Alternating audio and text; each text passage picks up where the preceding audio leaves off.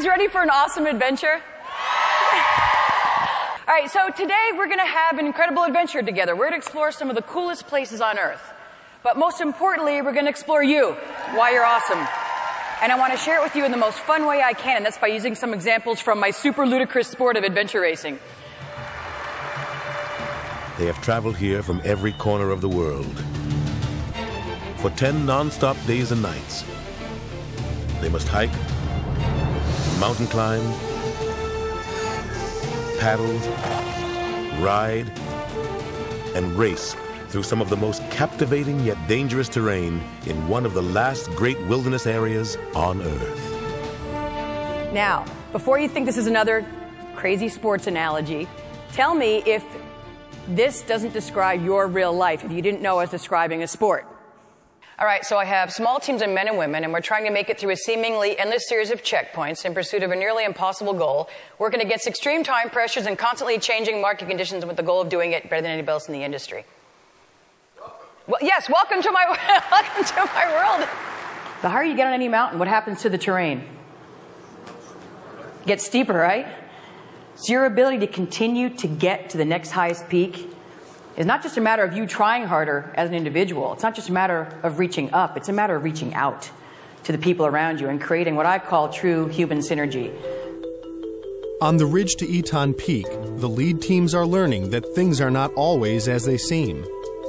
There's a fake, false summit. It'll be soul-destroying when they get there and realise they've only gone a third of the way and now need to descend and climb higher and higher than ever before. I remember that whole entire section being a very, very difficult one for me. I was pushed to my limit. It was incredibly hot. My feet hurt so bad. The terrain was really uneven, and the section was a lot longer than we ever dreamed it was.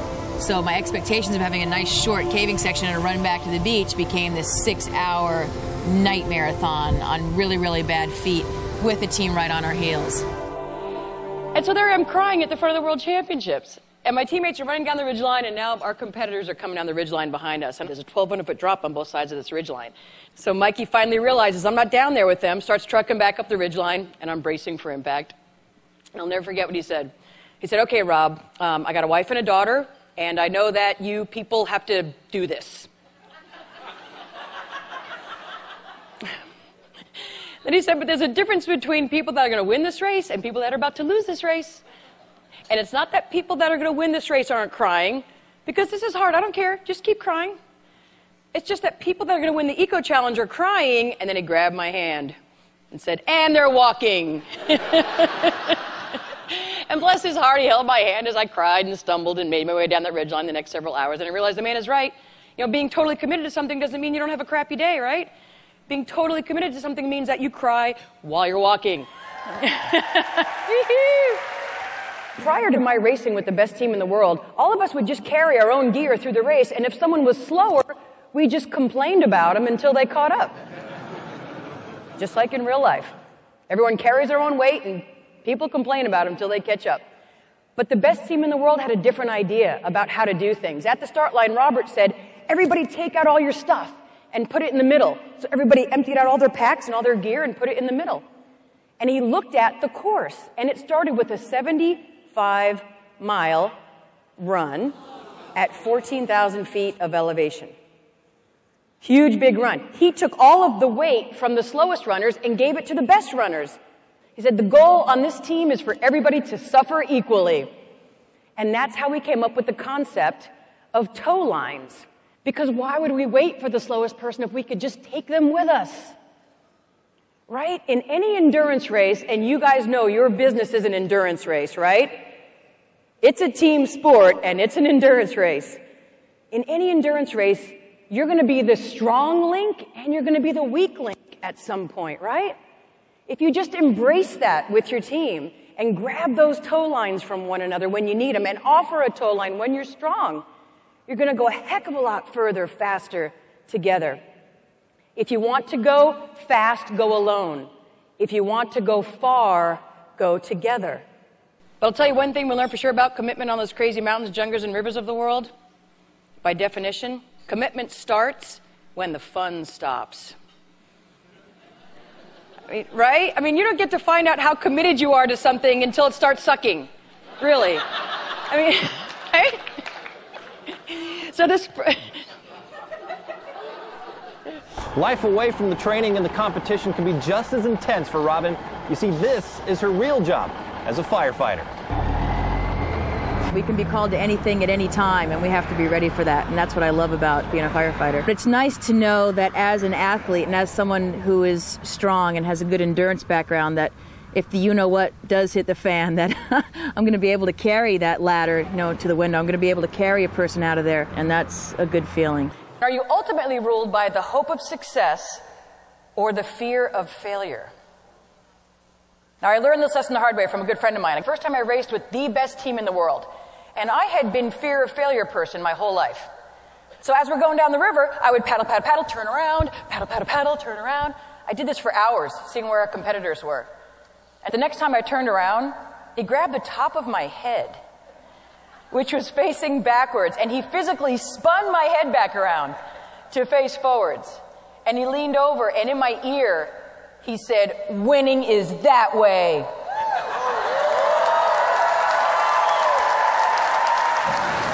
Right, great leaders are also people that embrace their setbacks and challenges when they do happen as a chance to maybe learn something or excel in a different way. Now, I had a decent setback myself. About 6 years ago, I discovered I had stage 4 osteoarthritis in both my hips. And so over the last 6 years, I've actually had 4 hip replacements. The neatest thing that these crazy metal hips led me to was the best thing I've ever done in my life. And last year, we were so thrilled and honored to become one of the 2014 CNN Heroes. And they made this little video for us. Athena! I started an organization that helps survivors of medical or traumatic setbacks live an adventurous dream as part of their recovery. You're a strong kid, Allie girl. Athena girls! Yeah, baby! Being an Athena, you're not just a survivor, you're an adventurer. We give them a different label to put on themselves, and it's something they become on their way to the finish line. During the adventures, there's a lot of moments where you're questioning whether you can keep going, and I see that in our Athena's faces. Inside, I'm saying, just wait. When you take that next step that you didn't think you could take, and then it's 100 steps you didn't think you could take. And when you're so far over that line of what you ever understood you were capable of, all of a sudden they realize, I can do anything. And that's when I just watch the group and I just get verklempt. Like, to watch them really see themselves, like, and how amazing they are. That's when I'm like, my work here is done.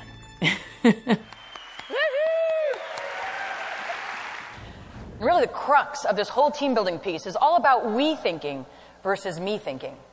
There's a world full of teammates for me out here in the world. Not a world full of people I have to get over, around, and through to accomplish my goals before the end of the day. This shot right here looks like a team looking at a map. This is actually my top 2 navigators and the top 2 navigators from our biggest competitors in this race. By the 3rd day, we had a 12-hour lead on 3rd through 60th place because we got together with the other strongest, smartest, fastest, most capable, most successful people in the race, collaborated, and went exponentially faster for having worked together. This game is called reverse arm wrestling. And here's how it's played. When I say 1, 2, 3, go, you guys get into your official arm wrestling position on a leg, on a chair, whatever. And when I say 1, 2, 3, go, and this is the most important part, your goal and your teammate's goal is not to do the standard arm wrestling where you push the other guy's arm down. Your goal and your teammate's goal is to get your own arm down to the table, chair, or leg, whatever it is. Get your own arm down as many times as you can in 30 seconds. On your mark, get set, go!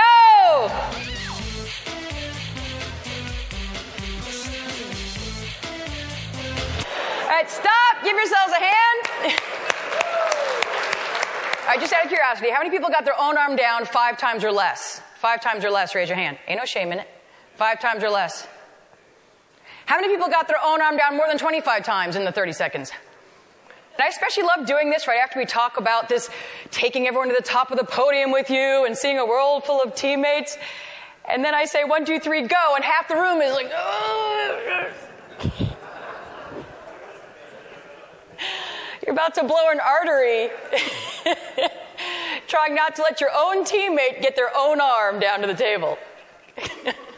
It's so great, though, because it just shows us, and even the people that went back and forth right away, you probably got to admit that just for a second you had to turn off that little inner competitor, didn't you? You had to find that little switch and go, I got this game. But we're so wired to compete, which is a great thing. It's a fantastic, I'm the biggest competitor going. We're so wired to compete, and it's great. But every day you get to decide who you're competing with. Every single day you get to make that decision as a leader. Who really is my competition and who really should be, why shouldn't this person be on my team? And we're also wired to see winning as being something mutually exclusive. In other words, for you to win, it entails everybody else losing. But the best leaders say, you know what, for me to win, I'm going to get there better, stronger, faster if I take all these great people with me. All right, so last clip, the Japanese team in the Eco Challenge. On day 5 of this race, they realized the woman on their team had ripped her Achilles tendon.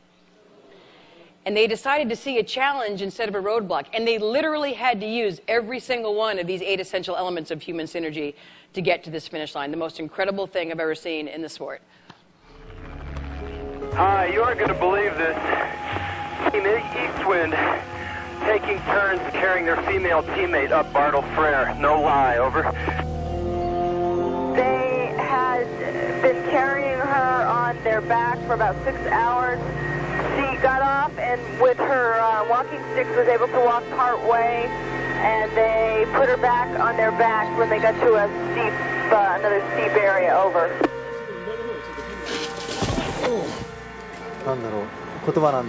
So I think this was a test for us to never give up, even under the toughest of odds. Most people couldn't even walk over Mount Bartle Frere. For them to carry that woman over that entire mountain, it's incredible. So cool that those guys left their egos at the start line and they made her the hero at the finish line.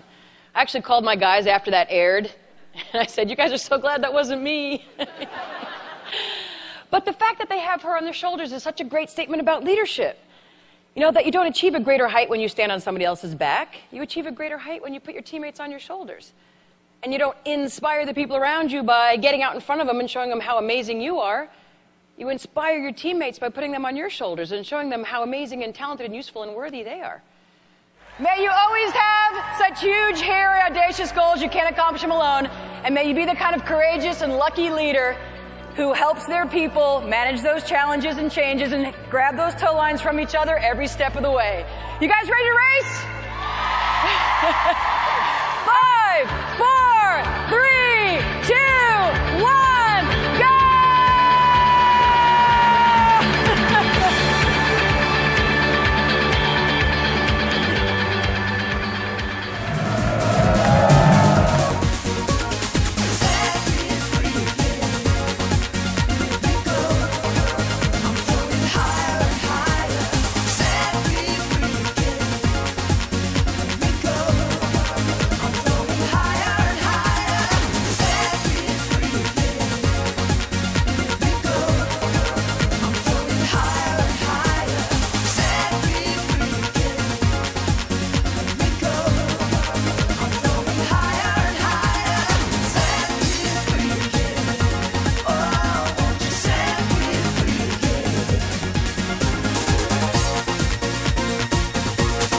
She's amazing, yeah.